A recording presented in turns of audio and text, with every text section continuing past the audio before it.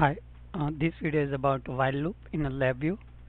So while loop execute code inside the border two ways. The first one is the conditional terminal is stop if true, and another one is the conditional terminal continue if true. So you can use either of these method based on your requirement. LabVIEW checks the conditional terminal at the end of each iteration, and iteration stop or continue based on the value of the conditional terminal. So if you look at this one, so this is what while loop look like. This is a iteration icon. This one, the red button here, is a conditional terminal, and stop if true. So if this condition inside the while loop became true, then this loop will stop and it will exit. This one here, in this one, conditional, if condition is true, the loop will keep continue, and when this condition become false, then it will stop the loop. So let me give you the demo here. So let's say this is my LabVIEW, and then I open the blank VI here. So once you open the blank VI, it will open the these two window here. Okay, so let me make it a little bit smaller here so I can open the function and control palettes here. Okay, so to draw the while loop, you go in the let me pin this function palette here. So you go in the structure, and then there is a while loop here. You just drag and drop here. Okay, and you draw according to your requirements. So I think this should be good enough. So what I want to do here is I want to create one temperature simulator, and the temperature will vary from 60 to 70, between that range. So to do that, first thing I need the one of the random function here. So I will go in the mathematics here, and then I will pick the numeric, and then I will pick the random here. So this is a random number. Now next thing, I'm going to multiply it by 10. So I will need this multiply here, and then I just connect with the wire tool. Here I will create one constant, and then I am going to multiply it by 10. So what happened that this random number it will be between 0 to 1, and then you are multiplying. Okay, and then I want to make it, let's say I want to round to nearest 0 here. So I will bring here, and then I just connect. So now this will, let's say a number come out to be 8.5, then it will make it 8. So once you have that one, I want to add 60 in it, because I want to make the range from 60 to 70, and this output here up to this point, it will be between 0 to 10. So let's say I want to add 60 here, so I will bring this one, addition. I will connect here. Second one will be I create constant, and that constant will be 60. So now I get the temperature here between 60 to 69, and then here I want to create, I want to see that, so I will create one indicator, and that will create the indicator here. I can rename as a temperature. Okay, and now I also want to, let's say, so if I go back here in my,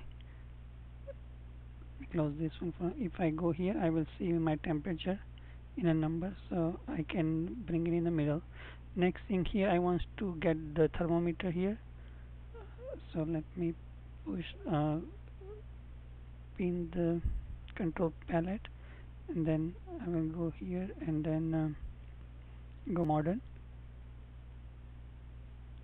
and this is the thermometer. So I will bring the thermometer here. So now I can see the temperature going up and down on this thermometer. Okay, so okay, now going back to the diagram, now I need to connect this thermometer to this while loop. So I will just use the again wire tool here, and then okay.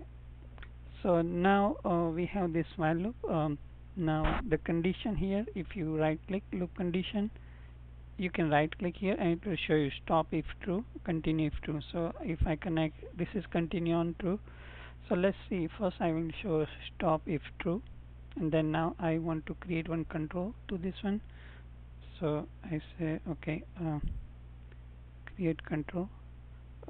I can use the toggle switch, that will be better. So let me get rid of this one. I will go here in palette, and then I will go one toggle switch, so you can see on and off. And this one will be simulation on and off. I can give it name. Back to diagram, I will see that control here, and then I will use that toggle switch to connect to the control here. So right now is off, and condition here say okay loop condition, and it says stop if true. So this loop will continue until I turn on this switch. Okay, so we can see that one here. Before I do that, I just need to make one timing element here. So I go at some time interval here instead of going very fast. Let's say, and then millisecond to wait here. So create control, and let's say that millisecond I can set here. Okay, so I can bring, this is the time interval, it will do the data capture, or it will run the loop after this much time, milliseconds. So if I put 100 millisecond, that will be 1 second here. Okay, so I think that's pretty much, I'm done here. Now let me run this. Okay, so as you can see here, let me close this one. The temperature is going up and down, and you can see here. Now this is the stop if true, that's the condition. So as soon as I turn this switch on, it will stop here. Oops. Oh, I know this one you have to, this one is a continuous mode, you have to run only once. Okay, and once I turn this switch on, it should stop. As you can see, it will break the while loop and it will stop the simulation here. Okay, so that's the first while loop. So it says stop if true. Let me do it again. So right now I leave this button off position, so and I will run it. So simulation is running right now, and it says stop if true. So if I make this one up, that is true condition, and then it will stop the while loop. Okay, so that's the first while loop, the way. And then second one, I can change this one here, continue if true.